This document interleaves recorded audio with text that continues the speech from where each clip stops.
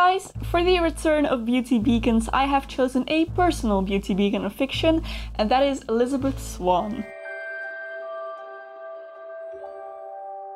Elizabeth Swann is the leading lady in the Pirates of the Caribbean movies, part 1, 2, and 3, and in her everything comes together. I love the Pirates of the Caribbean. It's one of my favorite movie series. I absolutely admire Keira Knightley. She is so gorgeous, so talented. I pretty much love any movie with her, and it's an 18th century look and it's beautiful. So the character of Elizabeth Swann is the kind of typical damsel in distress that throughout the movies turns into a fierce pirate. She is the governor's daughter who befriends pirate Jack Sparrow and William Turner, blacksmith turned pirate.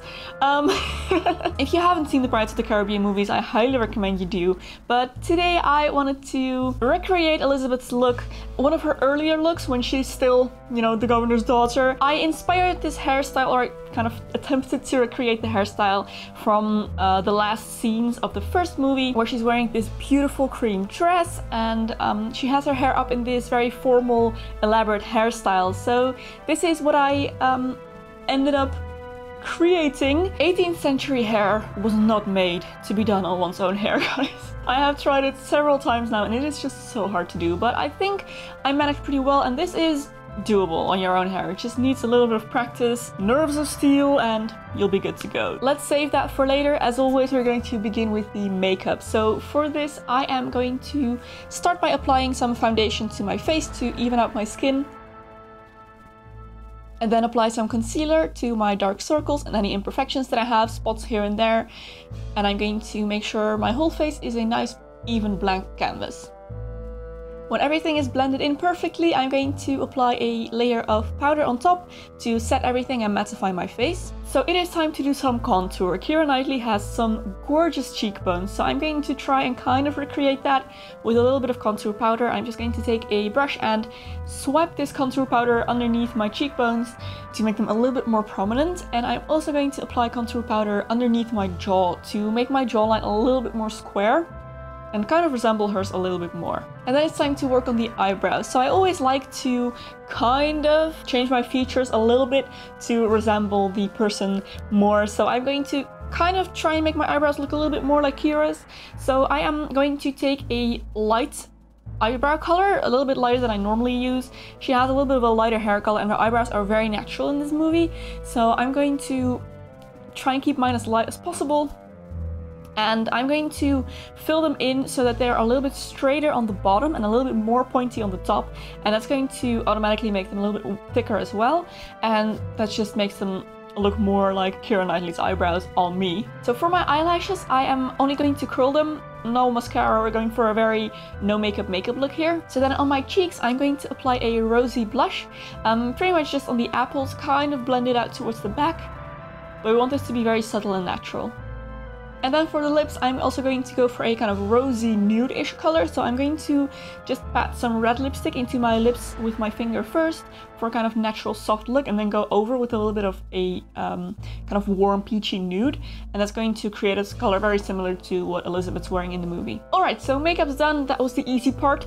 Now moving on to the hair. I'm going to start by spraying my hair with heat protector to make sure I don't fry it with my curling iron. And then I'm going to start sectioning off my hair and curling my entire head of hair.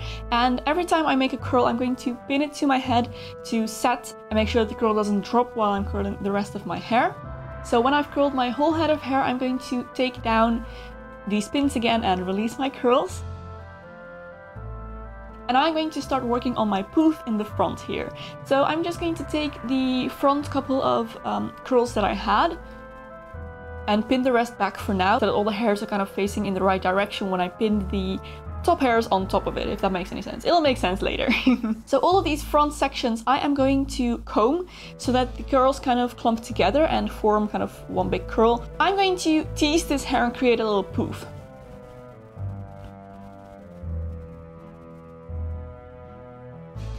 That kind of iconic 18th century poof.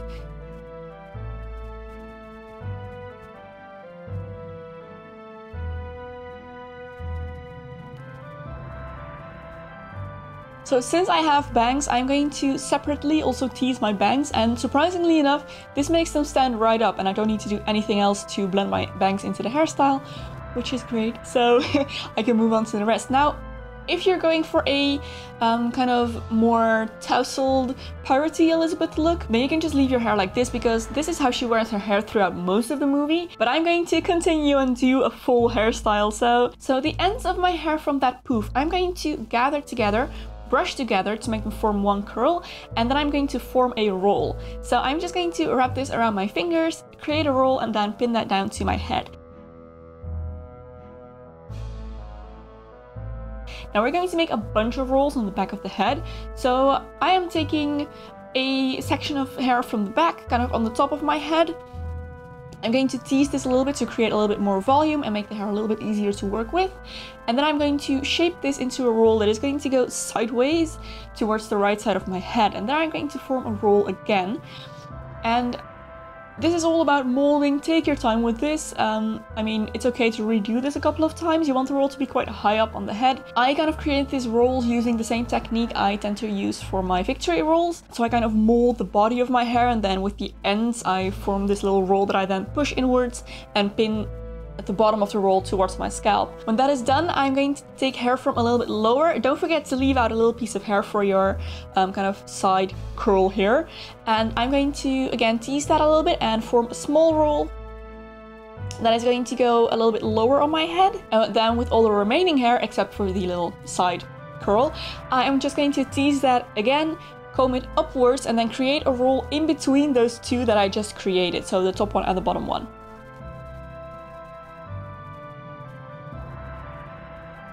Make sure that everything is pinned securely. Stick in extra pins if you need to. And there is the hairstyle already done. So it sounds really simple, it may look very complicated, you just need to play with it a little bit. I mean, it's doable. So yeah, I guess that is the Elizabeth Swann look all done. So I really hope you enjoyed this video, guys. There's another video here that you may also enjoy that you can go watch next. If you have any requests for fictional beauty beacons or real life historical beauty beacons that you would like me to recreate the looks of, please feel free to leave them down in the comments below and I will pick someone out for next time.